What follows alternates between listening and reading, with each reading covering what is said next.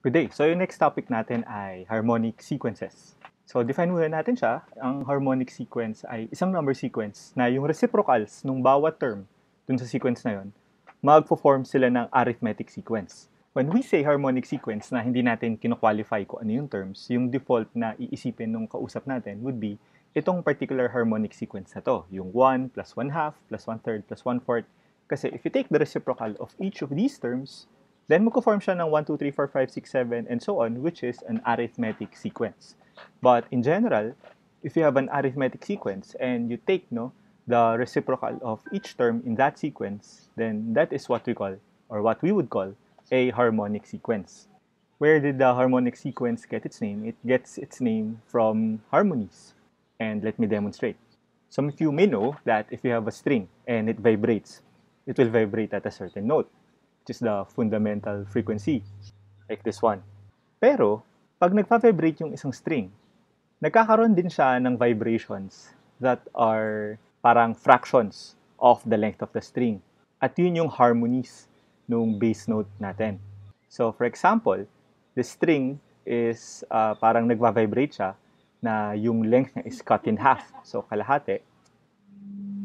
And you have the same note na mas mataas. This one is vibrating at 1/3 ng string, yung length ng string. This one is vibrating ng 1/4. So, we are hearing yung different harmonies nung bass note natin. So, you know that musical instruments can generate musical notes. And one reason na differentiate natin yung sound ng gitara sa, let's say, sa flute, is yung kung anong harmonies ng note yung nag-exist along with the bass note. So you might want to ask for more information from your music teacher about this, but that's the way I understand it and how it relates to math. So yung harmonic sequence, that has to do with yung length nung string. So this is the whole length, this is half, this is 1/3, 1/4, 1/5, and so on. So that's where the harmonic sequence gets its name. And that's it. That's the whole idea of a harmonic sequence. It's just a number sequence na yung reciprocals nagpo-form ng isang arithmetic sequence. So let's take a look at some examples of problems that involve harmonic sequences. Here we're given that the first and second terms of a harmonic sequence are 1/3 and 1/5 respectively, and we want to find the 10th term. And the idea here is that we would take the reciprocal of each term and just solve it as if it was an arithmetic sequence. So let's do it. First, we identify yung given. Yung first term is 1/3, the second term is 1/5. So we let another sequence be the arithmetic sequence that corresponds to this harmonic sequence, where all the terms are just the reciprocals of the individual terms of our harmonic sequence. So a sub n is equal to 1 over h sub n. So that means our first term ng arithmetic sequence na to ay 3, the second term is 5, and let's just, find the 10th term of this arithmetic sequence. Clearly, from the first term to the second term, the difference is 2, so the common difference is 2. The 10th term is the first term, plus 10 minus 1 times nating i-add yung common difference. And substituting our terms, we get the 10th term is equal to the first term 3, plus 9 times nating i-add yung 2, and we get that the 10th term is 21. Ibabalik natin siya dun sa pagiging harmonic sequence niya. Then the 10th term of the harmonic sequence is the reciprocal of the 10th term of the arithmetic sequence, or it's 1 over 21. And that's it for this item. Pwede rin hindi tayo nabigyan nung start. Pwede rin hindi tayo nabigyan nung first and second term para medyo mas may challenge. Here we're being asked to find the 16th term if the 6th term is 10 and the 11th term is 18 sa isang harmonic sequence. Same approach dun sa ginawa natin sa previous item. The 6th term is 10, the 11th term is 18 for the harmonic sequence, but co-convert natin siya to an arithmetic sequence by taking the reciprocal. In the corresponding arithmetic sequence, yung 6th term niya is 1 over 10 and the 11th term is 1 over 18. And we use the arithmetic sequence formula na ang 11th term ay the 6th term plus 11 minus 6. So that's just kung ilang steps from 6 to 11 times the common difference. And using that, hanapin natin yung common difference. We'll get 1 over 18 is equal to 1 over 10 plus 5 times d. And we'll get that by manipulation, d is equal to 1 over 18 minus 1 over 10. divided by 5, or d is equal to negative 2 over 225. So it's a decreasing arithmetic sequence kasi negative yung common difference. But we're looking for the 16th term. So gamitin natin ulit yung formula natin for the arithmetic sequence to find the 16th term. Ngayong alam na natin yung common difference. And this is the 6th term, 1 over 10 plus 16 minus 6, 10 times the common difference. And we'll just get 1 over 90. And we're not done kasi ang hinahanap natin yung harmonic sequence, wag lang natin kalimutan na i-take yung reciprocal to find the 16th term of the arithmetic sequence, which is 90.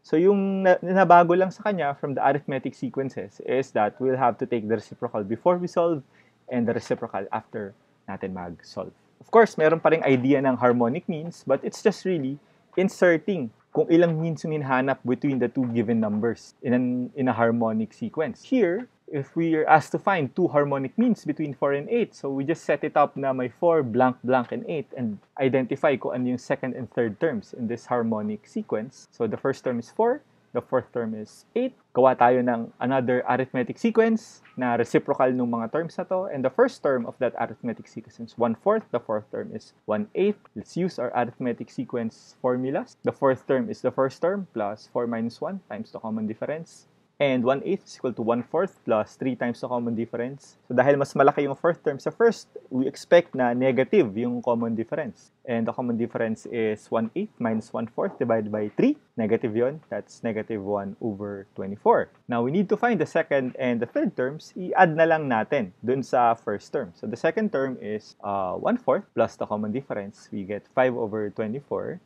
So, the second term of the harmonic sequence is yung reciprocal nito, which is 24 over 5. The next term is 5 over 24 pa rin. Add natin yung common difference. We get 1 over 6. But we're looking for the harmonic sequence equivalent. So, we take the reciprocal and we get 6. And we're done. Nahanap na natin yung dalawang harmonic means. But let's just check by adding the common difference one more time dun sa 1 over 6. So, 1 over 6 plus negative 1 over 24, we get 1 over 8. Na ang reciprocal niya ay yung fourth term na 8. Just to make sure na nabubuo yung harmonic sequence natin.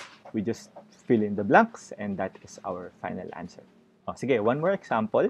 We want to insert 3 harmonic means between 1/2 and 1 over 9. We just follow the exact same procedure we did earlier. We identify our given. The first and the fifth terms are 1/2 and 1 over 9 respectively. Gawa tayo ng arithmetic sequence by taking the reciprocals of these terms. So the first term of the corresponding arithmetic sequence is 2. The fifth term is 9. Then we construct our formulas. The fifth term of the arithmetic sequence is the first term plus 5 minus 1 times natin i-add yung common difference. And from here, we'll find that our common difference is 7 over 4. So, add natin yung 7 over 4 sa 2, which is yung first term ng arithmetic sequence. We get 15 over 4. So, yung corresponding na second term sa harmonic sequence is 4 over 15. The next term is 15 over 4 plus 7 over 4, which is 11 over 2. Reciprocal na naman. We get the third term of our harmonic sequence. 11 over 2 plus 7 over 4, we get 29 over 4. Reciprocal ulit, we get the fourth term. Oops, sorry, this should be the fourth term of our harmonic sequence. Then just to check, i-add natin yung 7 over 4 sa 29 over 4, we should get yung reciprocal ng 1 over 9 or 9. So it follows the harmonic sequence and our final answer is 4 over 15, 2 over 11, and 4 over 29 para mabuo yung harmonic means nitong dalawang terms na to. So that's it muna for our topic on harmonic sequences. Thank you very much and see you sa next video lesson natin.